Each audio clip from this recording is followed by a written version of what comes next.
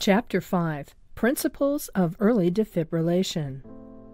Welcome to the overview on Principles of Early Defibrillation. In this video, we will briefly discuss principles of early defibrillation. The earlier the defibrillation occurs, the higher the survival rate. When a fatal arrhythmia is present, CPR can provide a small amount of blood flow to the heart and the brain, but it cannot directly restore an organized rhythm. The likelihood of restoring a perfusing rhythm is optimized with immediate CPR and defibrillation.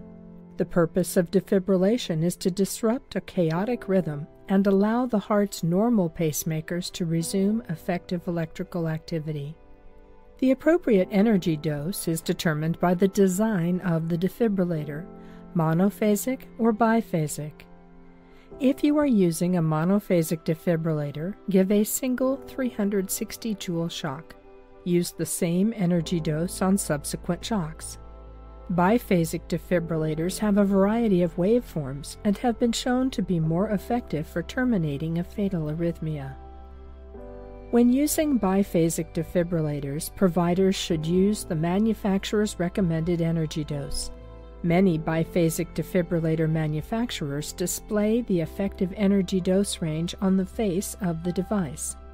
If the first shock does not terminate the arrhythmia, it may be reasonable to escalate the energy delivered if the defibrillator allows it. To minimize interruptions in chest compressions during CPR, continue CPR while the defibrillator is charging. Be sure to clear the individual by ensuring that oxygen is removed and that no one is touching the individual prior to delivering the shock. Immediately after the shock, resume CPR, beginning with chest compressions.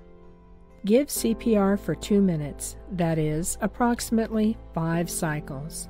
A cycle consists of 30 compressions followed by 2 breaths for an individual without an advanced airway. Those individuals with an advanced airway device in place can be ventilated at a rate of 1 breath every 5 to 6 seconds, or 10 to 12 breaths per minute.